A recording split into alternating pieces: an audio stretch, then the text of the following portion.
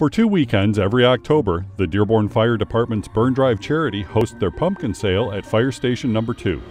There is still 1 weekend left for you to bring the family to pick out a pumpkin and enjoy plenty of other fun activities, including a chance for kids to climb on a fire truck, free refreshments, face painting, and much more. The pumpkin sale is happening on October 26th and 27th from noon to 5 p.m.